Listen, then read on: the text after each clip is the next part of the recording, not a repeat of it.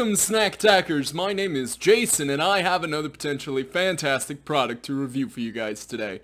But first, I want to remind you to like, comment, subscribe, hit that bell, all the fun YouTube stuff. Now let's get to talking about this product. Well, I can't add mush mouth. I cannot hide my excitement because the previous product in this line was so good.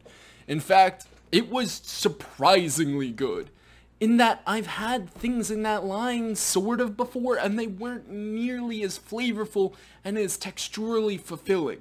This is the brand new Cup Noodles Stir Fry Rice with Noodles Japanese Teriyaki Chicken flavor. That's right, Japanese Teriyaki Chicken. Now I did tell you in the Thai yellow curry flavor that a lot of these new flavors are coming from different regions. This one is a Japanese Teriyaki Chicken. I think I previously said, maybe, well, I don't think I don't know what I said in the previous one, but the final one is a Korean beef. I'm super excited for it as well. Now that I've had the other one, I do know that the noodles are going to be smaller. They're going to blend in a lot with the rice. The other thing is, I looked at the instructions a little more carefully, and something I didn't do last time was stir before I microwave. This time I did. So hopefully we have a little bit more of an even distribution of the flavors. Though already they were pretty evenly distributed last time. Look at that steam. I mean, that's not something to be impressed by, but for some reason I kind of am. We've got a similar thing where the noodles and rice are absolutely blending in. The smell is... oh, it smells so good. I think the closest thing I would actually compare it to smell-wise is the oriental flavor of ramen noodles, the blue pack. Now, that one I recently had learned was just basically soy sauce flavored, and teriyaki sauce is actually based in soy sauce. Soy sauce is the base, and then they add things to it.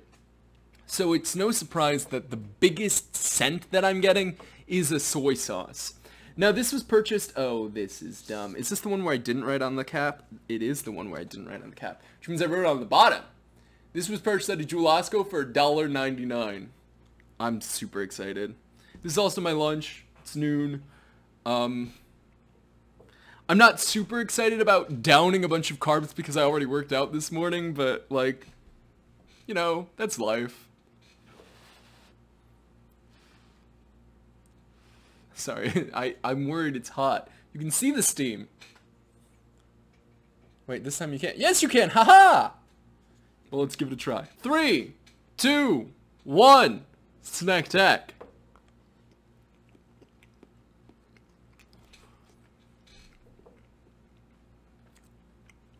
Mmm. Delicious. Now, a couple things on this one.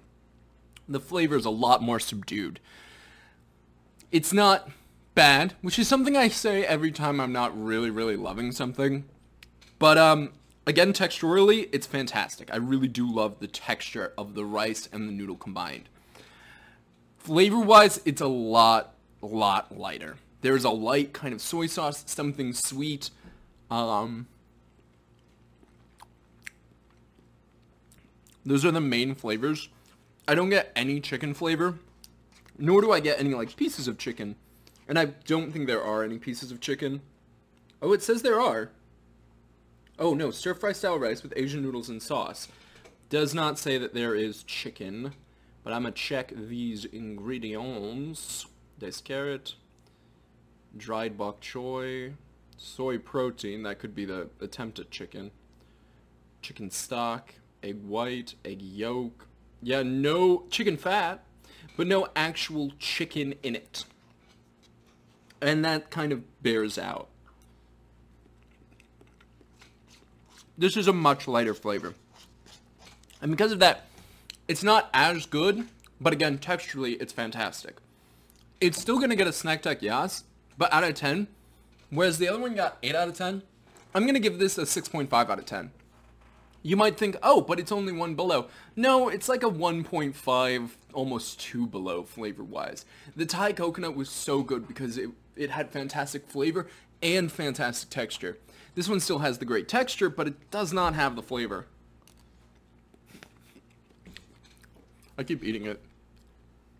Some of these videos, like, I'm just eating so much during the video. And I try not to do that, but as it's cooling down, I can get different levels of the flavor because I can let it kind of sit in my mouth longer. That's a weird way to put it, but it's true. So yeah, that's where I'm putting that.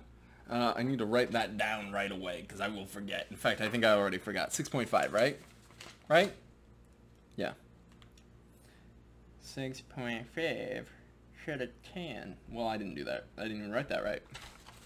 That's fine. That's fine. Don't worry about it. But the question we ask around here is not, will the final cup noodle, rice and noodle thing be the best? I mean, Korean beef, that's probably gonna be fantastic. I mean, even the Korean almonds, which aren't actually in the pantry, so I don't know why I pointed there. The Korean almonds and the Korean mixed nuts that we had were pretty good. So it feels like these Korean seasonings are quite good. No, it's would you buy it again? This one I would not. I think I would have to assume that if this one is on the shelves, the other one, at the very least, the Thai is on the shelves. And I would go for the Thai one all over again. So no. But remember to check Instagram, TikTok, all the TikTok, all the fun social media stuff. And I'll see you in the next one.